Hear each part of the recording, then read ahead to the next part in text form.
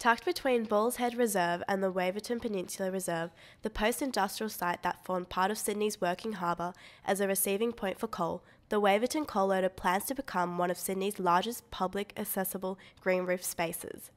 North Sydney Council's in-house landscape architect, David Banbury, is the project manager for the coal loader development. Located at the main entrance of the coal loader is the Centre for Sustainability. With a strong focus on community engagement and education, this concept has become a framework for the design of the larger scale development that is to be taken place.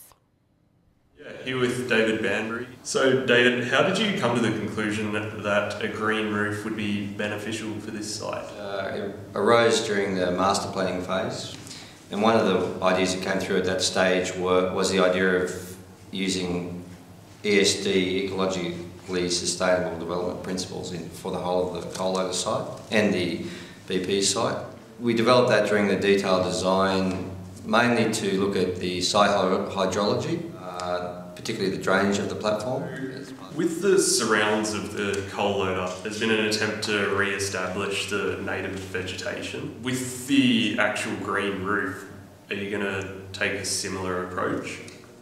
The local community, well, the broader community, really, they treat the bushland areas with reverence because they're so special and scarce.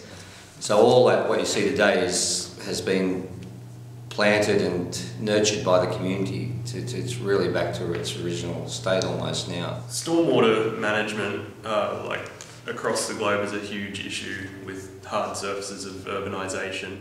That's being fixed on site in the proposal. What's the process of that? Where will the stormwater go?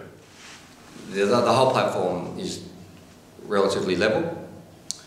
Has very slight falls on it, but not enough for what we need. So what we're doing is tilting the edges of the platform up, the eastern and the western edges, by using fill, and that then creates a swale, a longitudinal swale for about 180 metres long.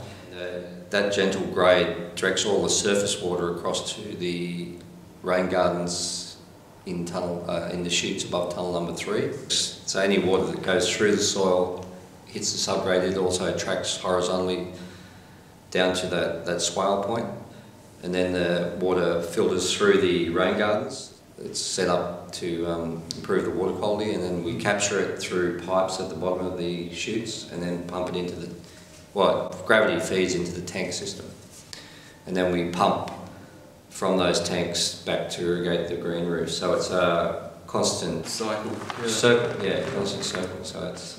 Would there be a sort of retail sector on site that would be using what's produced on the green roof? Again, I don't think so. Really, the way the current community garden works is if you participate in the garden, you get to take the produce home. So if you come to the meeting every week, you get to share the harvest. Similarly, if you look after the chickens, if you open and close them in the morning, you get to take the eggs for the day. So it's all about that community involvement. We've never really gone down that commercial road. Yeah. It's not intended to be profit making. The urban harvest and the community garden idea is more about social interaction. It always comes down to people meeting each other and that social benefit. We noticed there's a 3D fly-through available online to look at. We saw in that there's like a number of solar panels on the green roof. What would they be powering?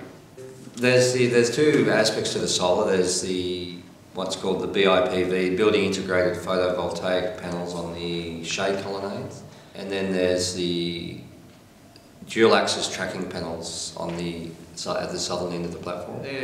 Aside from just power generation, they're trying to achieve a number of objectives. So the ones on the shade colonnade, they provide shade, shelter from the rain, and the tracking panels themselves they're also meant to be an interpretive sculptural element. So they draw people down to the southern edges. In 3 words, how would you describe the project? The word that always comes up to me is unique. Like it is really a unique site. I personally find it inspirational. It's really also, it's all about the community, and it's really the whole reason we're doing this site is to bring the community together.